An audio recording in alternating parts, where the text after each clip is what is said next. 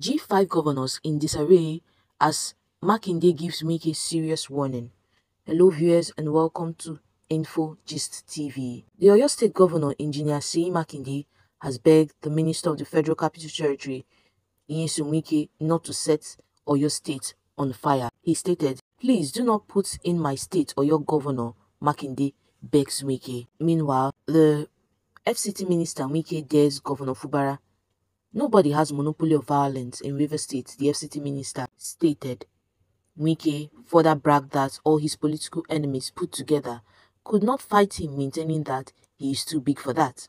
The former governor of River State and Minister of the Federal Capital Territory, FCT Wike, has told his estranged political godson and current governor of River State, Seyi Fubara, that his administration, Fubara's administration, does not have the monopoly of violence in the state. Wike further bragged that all his political enemies put together could not fight him, maintaining that he is too big for that. The minister spoke in Port Harcourt on Saturday during a reception organized in his honor by the River State Ijaw People's Congress. Governors elected under the platform of the People's Democratic Party, PDP, had declared their support for the governor Fubara of River State, with whom Wike had in a political battle. Wike, who was accompanied to the reception by the former governor of Benue State, Samuel Otom, former governor of Abia, Okezie Ikpeazu, and David Umahi, with host of other dignitaries, lampooned the PDP governors. He said, "It is not true that the Ijaw people are fighting me. A father may have 12 children. One can be an armed robber.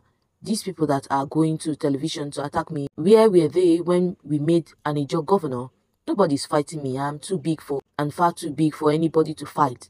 All these people put together cannot fight me. Let nobody threaten anybody. All those threats are empty. Soon we will know who is relevant. I said nobody will take over the structure of the party. You can have all the money. If it didn't day, it didn't day," he added. "I told them if you put your hand in River State matters, fire will burn you. Today, they are crying everywhere. Instead of them to concentrate on how to win elections in their states, they were busy having meetings in Enugu and Taraba State. Who is losing now?" The former governor cautioned politicians outside the state to stay clear of River State politics, noting that River State is very special to him. According to him, they sent some boys to come and bomb this place with dynamite. They were arrested by the police. "We are encouraging crime in River State.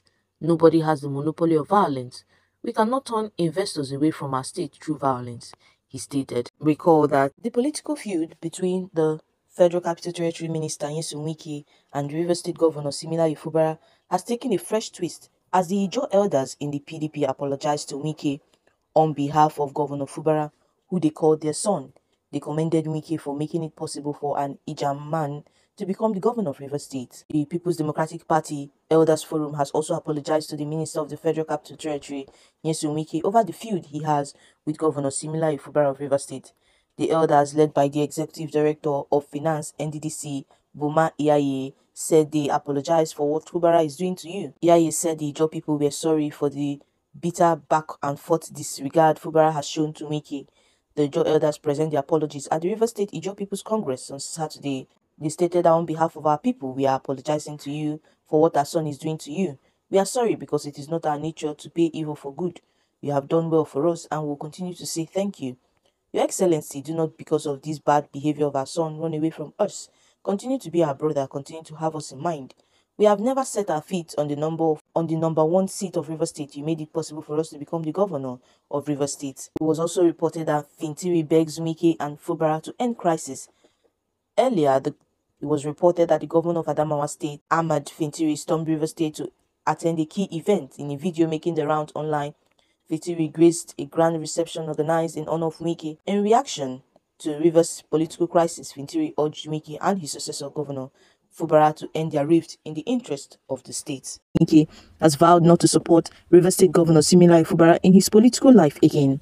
Wike stated this during an appearance on Channels Television. He said, "I would never support Fubara in my political life again. Anybody knows me. It is not about me. People labored to put up a structure. People labored. You would not have even taken the 50th position. I sacrificed to talk to the Ogonis. I sacrificed to talk to several other people who let us go this way. You turned it that I am asking for 50 billion naira, 100 billion naira. You turned up lies against me. I brought you up and put you here. Today I turned out to be over demanding. What is Wike demanding? In every politics or political family, you run elections under people and people work together. We must have to keep our political structure. Wike also denies his rift with the governor was causing a setback for the development of River State. What is causing the setback? Wike asked. I'm not interfering with governance. I do not want to be there. I had no crisis with anybody in the country. As a governor, I survived it. If you do not want to take leadership position, you do not want to. That's the tone about it. Now, these are the replies from Nisisms. Life Matters stated that we knew the same way you chose Tinubu in River State, and I like the turnout of events. He does not want to follow your footsteps, though you really walk though, but you can't impose your people on him. He should be allowed to lead with his style. Kenneth Chukwu also commented, when God decides to lift a man, he can use anyone as an instrument. Glory be to God. Hallelujah. Shaka Anthony also commented, now you're talking and telling us the truth about the election. Una do well, Nigerian politicians. Uche Ebere Hope also commented, without Jonathan and Patience, Jonathan, people like Dave Umahi and Nyesom Wike would not have smelled seat of governor. We are instruments in the hands of the Almighty. Nobody should boast because we are not in control of the pumping mechanisms of our hearts. God can choose to stop it tonight, and that will be the end. Davidson Ugbonna also commented, you were chosen the same way. Government of godfatherism and gangsterism is a big problem in Nigeria. Shegun Isaac also commented, what this man is saying to me is a great insult to democracy. How can someone be bragging that he made another person governor? That is an insult to the people of that state. Inyeka Egbuta also commented, Patient Jonathan chose you as well when you shouldn't have won a local government election. No problems with choice making. Respect him as His Excellency, and that's all. Issa Tanjudeen stated, you chose him based on personal interest, not the interest of the people, so allow the guy to run his government. Walter Franklin also commented, Wike has been arrogating himself as master and controller of politics, but little did he know that a lot has left him.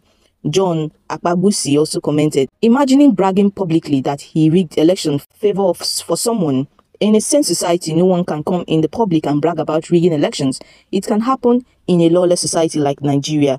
Basi also commented, this is very disgraceful. Everybody has a bragging that push him or her to prominence. Right Honorable Evans Bibi took Nyesom Wike to Mrs. Patience Jonathan, and from there, the rest is history. Omotosho Olatunji also commented, everything about any leader who does not have conscience, integrity, and fear of God is always controversial and shrouded in secrecy. Also, they can neither be trusted nor believed by the actions and words because they are deceptive and cunning in nature. On the other hand, the desire of every leader who has conscience, integrity, and fear of God is to prioritize the welfare of their people and nation above personal gain or selfish interest through transparency and trustworthiness. A compassionate leader with conscience, integrity, and fear of God is indeed essential for the well-being and prosperity of a nation. Such leadership and leaders recognize the inherent value and dignity of every human life and strive to serve with empathy, kindness, and justice. They understand that true leadership is not about exploiting power, but about serving with humility and selflessness. Apparently, there is a stark contrast with the unfortunate reality of some leaders who prioritize their own interests at the expense of their people's sufferings and untimely death. However, this is a call to action for leaders to reflect on their motivations, motives, and priorities, and for citizens to demand more from leaders. Baba Dayabu also commented, same thing to you. You don't deserve to become a governor then. There are competent people more than you. Patience Jonathan imposed you as sole candidate, so life is turn by turn. Allow Fubara alone, please.